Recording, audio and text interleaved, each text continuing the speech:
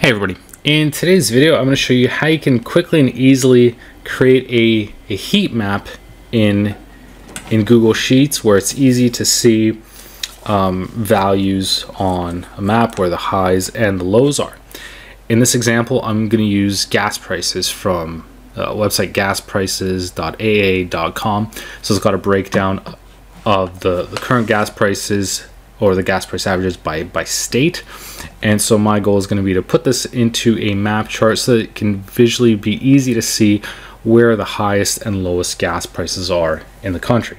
So I've already copied the data in here, so it's already ready to go.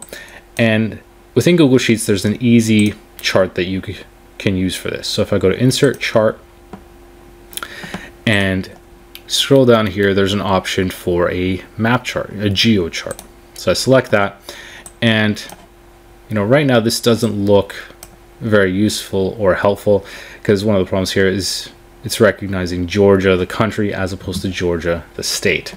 So to fix this, I'm going to go to the Customize section, and under Geo, instead of World, I'm going to select United States.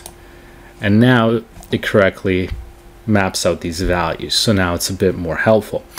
And so what I can do is maybe adjust the ranges, the colors of this. So green is for the minimum, the maximum, indicating a very high price would be red, a middle value being yellow. And then just like that, we can easily scroll over this and see, that the highest prices appear to be in California and Hawaii, whereas the green, the low values are around the south and in Texas. And then you've got more moderate values in Alaska and in the East Coast.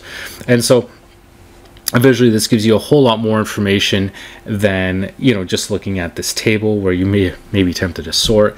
And so one of the cool things about Google Sheets is it makes creating this chart, as you saw, pretty simple and easy. You can do it within seconds as long as you've got the detailed information where Google Sheets can figure out what part of the world you're talking about. It's pretty easy. As I said, Georgia was a bit of a unique one in the sense that the state shared the same name as a country, so it wasn't obvious to Google Sheets. But by changing those geo settings to United States, it's a lot easier to help it. And then at the bottom, you also have the benefit of seeing that range. So we've got a low of 3.1 to a high of 5.42. So that low was Texas, and the high was California, and then everything else falls in between. But it makes it a lot easier to visualize the data as opposed to going in and relying on just the table. So that's how you can create a easy to use map and heat chart in Google Sheets.